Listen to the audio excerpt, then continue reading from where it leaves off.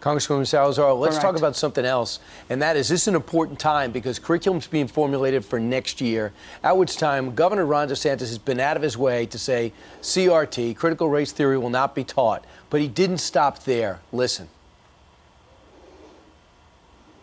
We have a number of people in Florida, particularly southern Florida, who've escaped totalitarian regimes, who've escaped communist dictatorships to be able to come to America. We want all students to understand the difference. Why would somebody flee across shark-infested waters, say leaving from Cuba to come to southern Florida? So he understands that maybe this story, teaching the evils of communism and Marxism, matters to people like you. Why? Absolutely. And, you know, bravo. Every single governor in this country should follow suit what DeSantis is doing.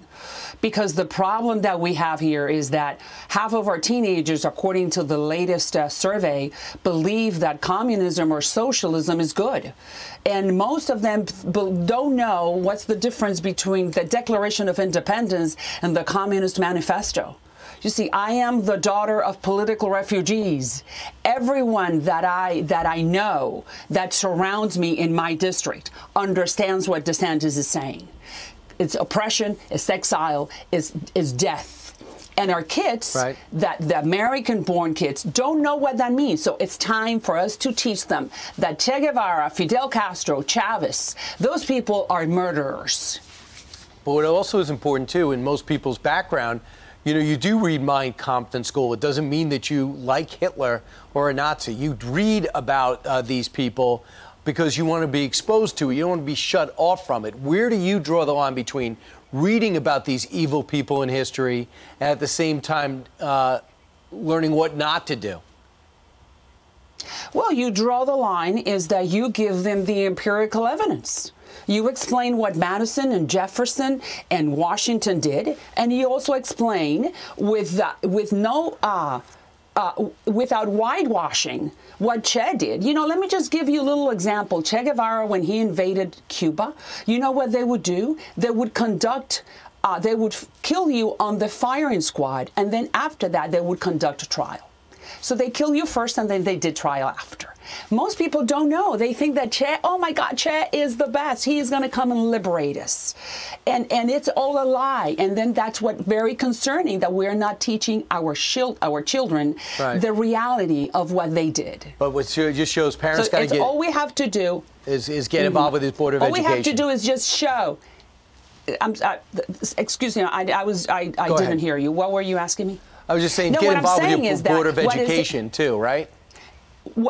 Get involved, but at the same time, make sure that we are not whitewashing socialism. Unfortunately, in this country, socialism and democratic socialism, and I encounter many of my colleagues on the other side, on the floor of the United States Congress, really believing that this is the way to go. That the American philosophy, culture, and the American history, it's evil, that we are a horrible nation, and the other side, you know, Stalin and Fidel, those are the good guys. Those are the ones that will bring equality, will bring happiness to everyone. That's a lie. That's not true. So we got to teach it the way it is. Right. You're not going to have the problem. And parents will decide. Right. You're not going to have that problem in Florida, thanks to your governor. Thanks, Congresswoman. Appreciate it.